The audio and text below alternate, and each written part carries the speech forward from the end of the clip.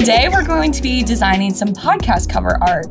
We're calling it Coffee Chats. Let's start with picking some fonts. Go onto Adobe Fonts to look at some different options. I found this font called Fairwater Script that I want to use. I already downloaded it. I'm going to start by drawing a little diagonal line here and using the Type on a Path tool. Coffee. Go into Fairwater Script regular. Ooh, okay, isn't like that so cute? So go to Option, click and drag to duplicate that. And the fun thing about this font that I really like is it has really cute glyphs. So lots of different swashes and fun things. As you can see, I literally just highlighted the C and then all these options will pop up if a font has glyphs. I kind of like this one. That's fun. Love this C too. And I want to switch this H.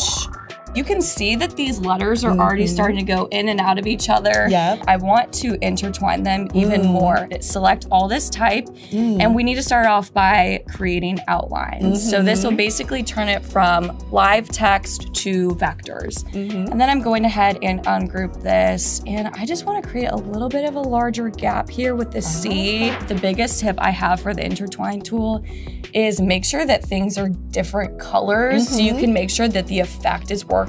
Okay, so now that I have all of these different colors, I'm going to select the letters that I want to apply the intertwine effect to. Okay. And now we're going to go to Object, Intertwine, and Make. So I want, for example, this H to look like it's going underneath the C and then coming out the top. Okay. So literally all I have to do is click that, and then you can see the effects start to apply. And then I'll do it again here. Now we're going to add some highlights and shadows to this. I'm gonna draw lines right here and right here. All right, so I selected those two line segments that I drew and the letter C, and I'm going to go to the Pathfinder tool and divide this. And I'm going to ungroup this. And so you see when I ungroup it, this is how the divide tool works. Okay, so now we're going to use this gradient tool right here. Freeform gradient gives you the most control and allows you to add different points and more colors. I'm gonna click on that. So you see I have 2 points here and I want to add a third one in the middle. So I'm going to change those to the base gray color, and you can already see when I zoom in, it's pretty seamless. So I'm just repeating that with all the letters. So drum roll please. Ta-da! Ooh. Okay, isn't this kind of fun? That looks so cool. Yeah, I kind of want this to look 3D. So you can see that I just made a copy over here. And what I'm going to do here is use the blend tool. I am going to click this top gray layer, and then I'm gonna click Option, and then a plus button will appear when I hover over the bottom layer and click that. So I double clicked into this, and you can see my top and bottom layers are still here. And so then I can just start moving that around. I kind of like that. Group this up here, Option, drag it down. We want to line this up on top. Command Y is my best friend. I use that all the time. This will turn all of your artwork into an outline mode so you can get that pixel perfect snap.